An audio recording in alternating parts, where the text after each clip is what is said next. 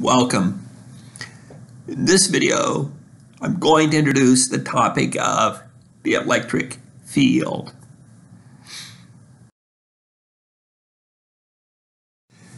Previous videos, we talked about the electric force.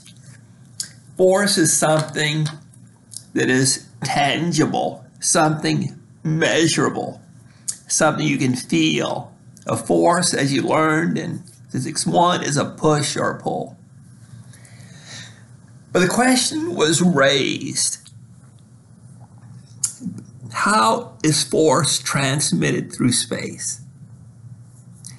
That is, when objects are not touching, how does one object exert a force on another? Well, one of the people involved in the early days of explaining this was Michael Faraday. There's a portrait of him taken from that classic book by Millikan and Gale. Faraday was one of the people who proposed the idea of the electric field. The field was something that surrounded every charged particle. And although two particles may not be touching, the field that extends from one particle touches another particle, and vice versa. So let's look at this idea of the electric field. So the idea was that two particles may not touch, but they exert a force on one another because the electric field of one particle contacts the other particle. Therefore, the electric field causes the electric force. Here's the formula for Coulomb's law. This you can take as a starting point, experimentally determined.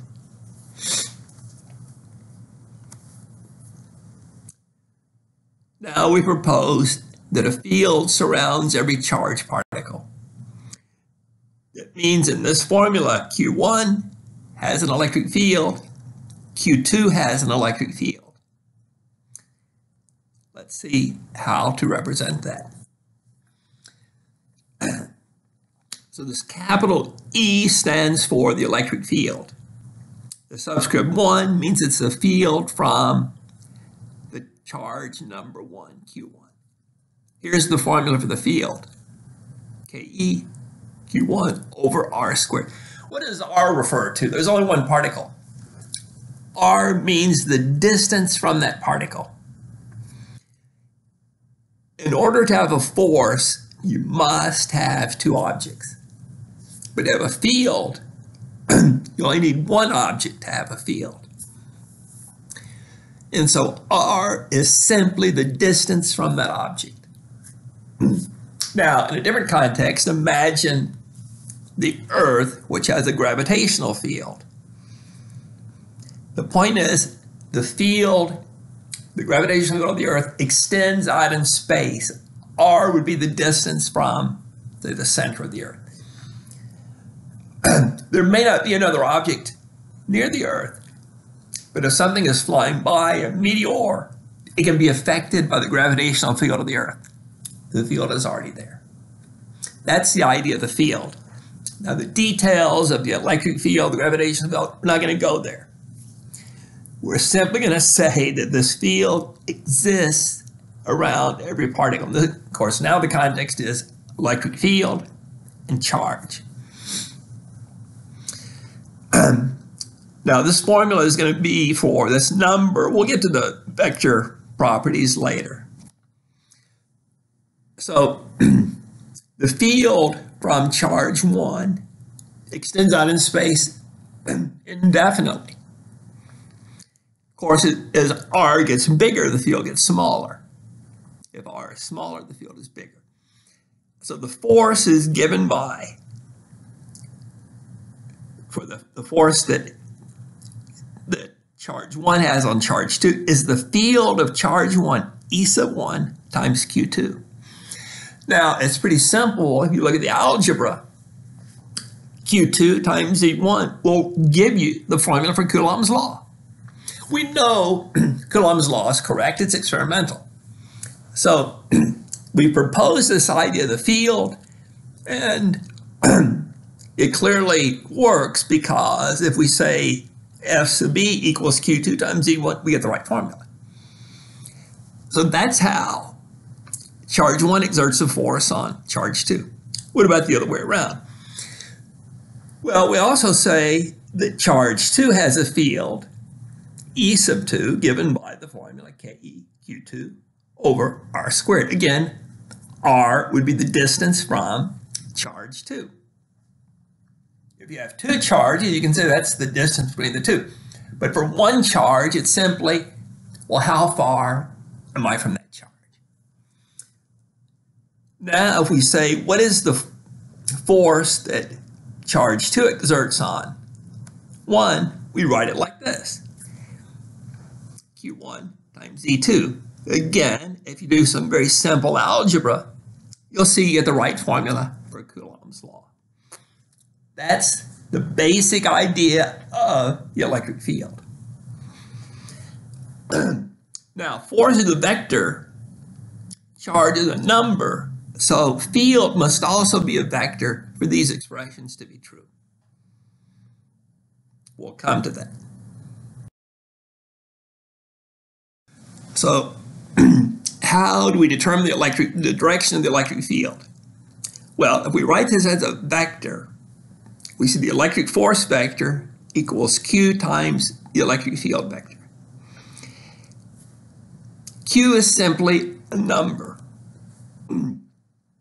If Q is positive, it means you're taking the electric field vector multiplying by a positive number.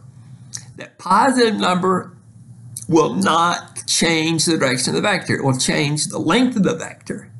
So we conclude that F sub B may have a different length than the electric field.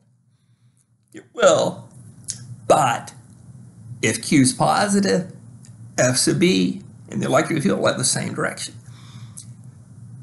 If the charge is negative, then the force will be in the direction opposite the electric field.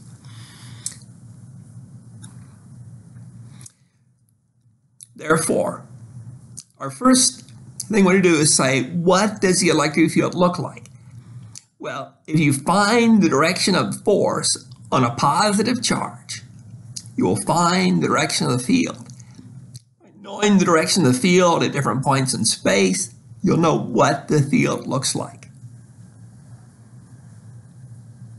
That's the approach we're going to take. So the first thing we ask, what does the electric field look like in the vicinity of a positive charge? There's our positive charge. We imagine we took another charge, just a test charge. We're not trying to calculate a force or whatever. We just want to use this other charge as a probe of what the field looks like near this positive charge. So suppose at plus sign in the upper right, we put a test charge there. What is the direction of the force? It's going to be repelled from this positive charge. Therefore, that must be the direction of the field at that point. We put the charge here, it's repelled.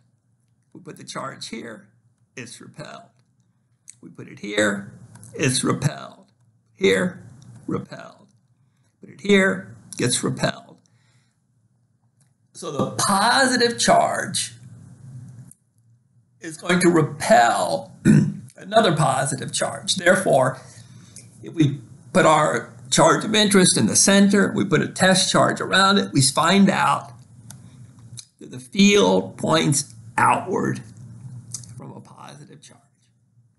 Go in any direction you want to, it's going to point outward. Now, we use a term. We say the positive charge appears to be a source of electric field. In other words, the field is a vector. We draw it as an arrow. We see arrows coming outward from the positive charge. Therefore, it looks as though the field is starting at the positive charge, is moving outward. So we can describe the positive charge saying it looks like a source of electric field. It points outward.